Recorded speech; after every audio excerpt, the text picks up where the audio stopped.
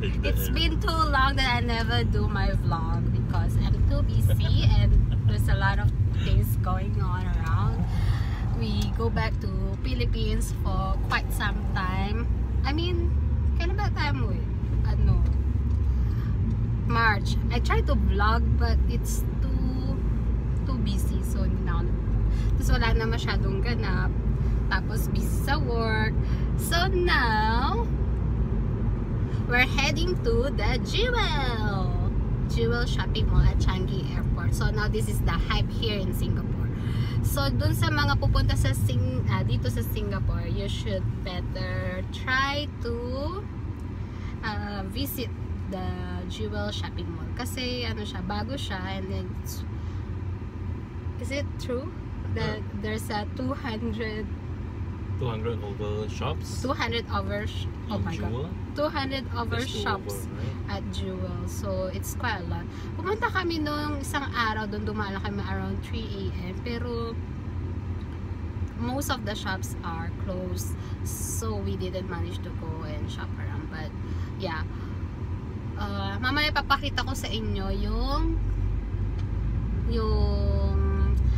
Jewel Shopping Mall. Pupunta tayo dun sa pinag-uusapang waterfalls. Merong gustong magpakilala sa vlog ko, guys. Guys talaga! Say hi. Hi! Where are we going? Our favorite place. What is our favorite? Jewel. It's Jewel. It's Jewel Shopping Mall. It's not Jewel.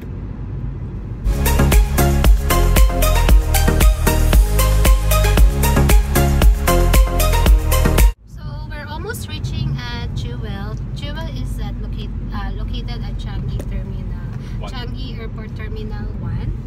So yeah. Pero kapag nag-bus ka, actually convenient naman din siya kasi may mga bus. For now, there's a free bus that allocated for some places. So you can take that free shuttle bus. Tapos, yun. Pero I think for a few months lang siya. Mawawala rin siya after.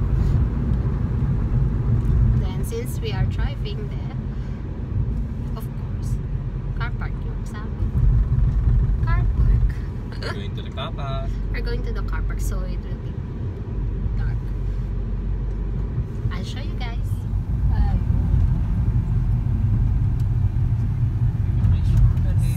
Meron nga palang cinema dito sa Jewel. So, Jewel Car Park.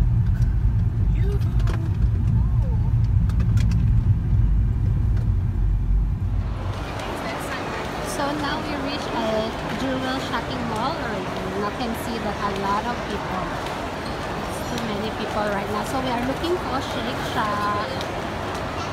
We are looking for Shake Shack now.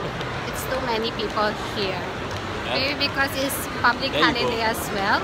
Shake Shack, there you go. So yeah. There you go. Where? Oh my God, it's so long queue. It's very long queue. Oh, this is the view lang. Oh, ito yung pila ng Shake Shack. Ano pa yan doon? Shake Shack. Shake Shack is, meron na rin siya sa Philippines sa Manila. Pero ewan ko dito kasi nag-iisang Shake Shack lang siya kaya right here. So, mga 1.5 hour kang pipila para makapasok. So now, meron dito isang shop, Tokyo Hands, which is first time I saw. Kaya I asked Andrew to go with sa Tokyo Hands. Para siyang Japanese, I think mostly it's Japanese. Yeah, of course it's Tokyo, right? So, let's go and take a look. So now we are here at the Paris Baguette kasi wala masyadong makainan lahat ng place is full. So meron si Andrew ng salad, Capri salad, and Caesar chicken.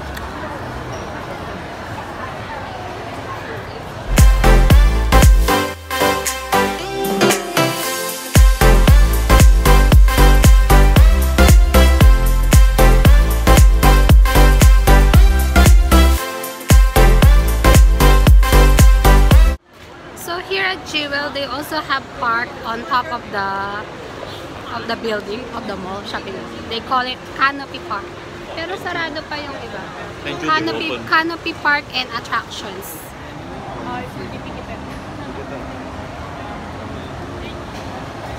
they have the Canopy Park entrance, hedge match, mirror maze. Pero narinig ko dun sa babae, magiging ano daw siya, ticketed. So means you need to pay money. So hindi siya free. Tara, let's go that saya. But the one day will be it will be ticketed in the future, so you need to pay money. Let's go. Where's your car?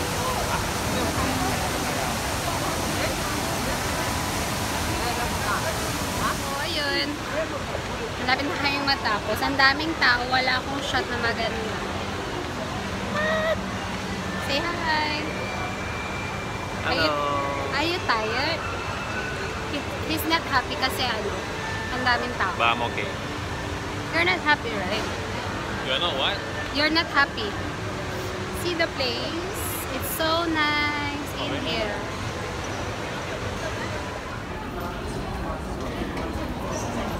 So we are now at the Link Bridge going to Terminal 3. I don't know what is nice, but of course it's just the normal thing. But as you can see, the crowd is so. Kasi gusto ko sana mag-picture, pero grabe, ang dami naman tao. Kaya mukhang hindi na ako mag-picture dito. Nakakahiya.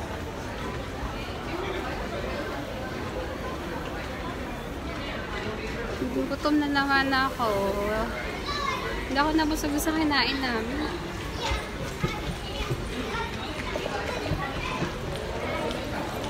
See?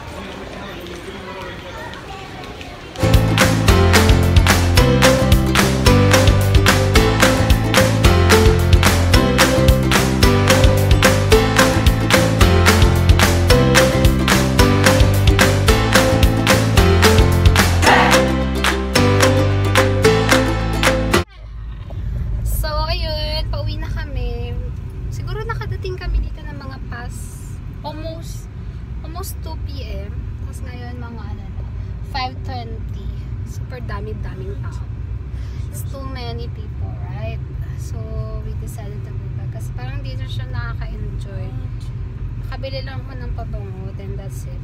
Perfume from Zara. And then that's it. Medyo nakakapagod siya kasi super daming tao. At least best to come here maybe after a few months. Pag ano, hindi na siya masyadong ano. Kasi ngayon kakabukas pa lang siya, kaya ang lahat ng tao halos pumupunta sila dito. So yeah, I think it's the best time to come over here is after a few months. Maybe wait for 2 to 3 months. We'll see. Kasi for sure there will be a lot of tourists coming over here as well. That's about it. Thank you for watching and I'll see you soon next time. Sana sipagin ako ulit. Thank you guys!